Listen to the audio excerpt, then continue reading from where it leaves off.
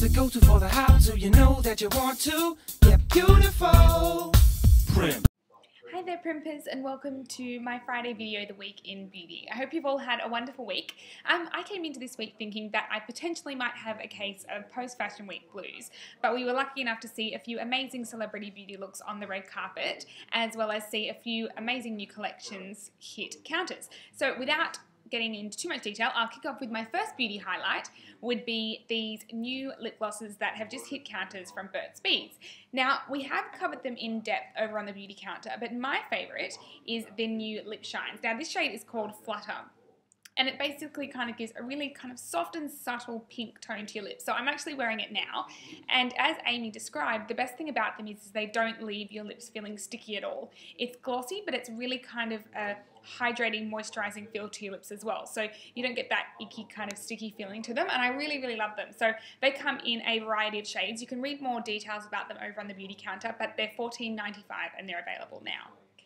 As for my beauty highlight number 2, in case you didn't catch it over in my Blush Hour blog this week, I was lucky enough to interview the creative director of Ciate, Charlotte Knight, while she was in Australia. She was working backstage at some of the shows on the nails, and she was the one who was responsible for those beautiful white textured nails at the Ellery show. Now, for me, being someone who loves nails and loves nail art, it was really exciting to meet Charlotte, probably one of my career highlights, definitely. And we, along with talking about how she got started in the industry, you know, she was actually the first one to open a nail bar in Ireland, and from that working backstage at shows, on shoots with the likes of Alexander McQueen. She's really had an amazing career so far, so it was great to speak to her and find out a little bit more about how she actually came up with the idea for Ciate and what we can see coming up next from them, which is some amazing collections I can't wait to tell you about a little bit later in the month. But also, one thing I did say for my video today was her top tip of all time. Now, when it comes to nails, there are obviously so many different things you can do for caring them and painting them, and especially when it comes to nail art. But her number one was something as simple as always carrying a nail file with you. Now, I mean, I am definitely kind of in with taking care of my nails, and it's something I really try and do religiously, but she was saying how as soon as you get a chip on the corner of your nail or wherever it might be, make sure you file it to really kind of buff away the snag, make sure that it doesn't continue to break the rest of your nail, and just smooth around the edges. And it's something that, you know, you always think that you're going to do as soon as you do get a chip or a bit of a snag in your nail, but it just kind of reaffirmed the fact that it's something that we all need to do when we're looking to really take care of our nails, especially if we're trying to grow them, you know, for an event or something like that. It's kind of one of her top tips. So anyway, you can read all about Charlotte in my blog. I'll give you a link to it on the post today. As for my beauty highlight number 3, I am awarding the lovely Kate Hudson as my celebrity beauty look of the week. Now, she always is on fire on the red carpet. She's got beautiful hair, beautiful skin, and an amazing post-baby figure. However, what I loved most was her beautiful kind of bouncy blow dry, and also that amazing smoky eye. So it was just really fresh. It wasn't too dark and deep.